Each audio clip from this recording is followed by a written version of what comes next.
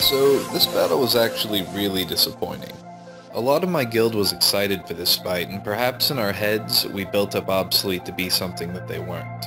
We know, or believe that we knew, there were quite a few Hoorah alts in Obsolete. Red Size Red Mage, Luna Souls Nova, and Sweetie Pea supposedly has an alt there as well.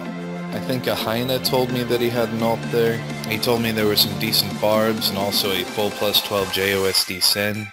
There's a JOSD Cleric who used to be in Knights there. We expected there to be a fight, and at first it looked like there would be one. Some Obsolete members did set up towers. One of our squads acknowledged meeting them on B lane, and I had high hopes that it wouldn't be a crystal walk. But yeah, this was it. Week 3, Battle 3. Our goal for this season is to eventually fight Legendary and Origin, and, prove victorious against them. If you want to join us in that journey, please apply at knightspwi.forwards.net, #self-promotion. Knights is a fantastic guild. I've led it since beta in 2008.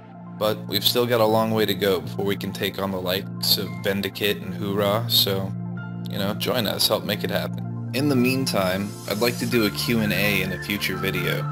So if you have any questions for me, questions about Twilight Temple, questions about Knights, questions about Blademasters, questions on current events, leave me a comment, ask them. I'll answer you in a future video.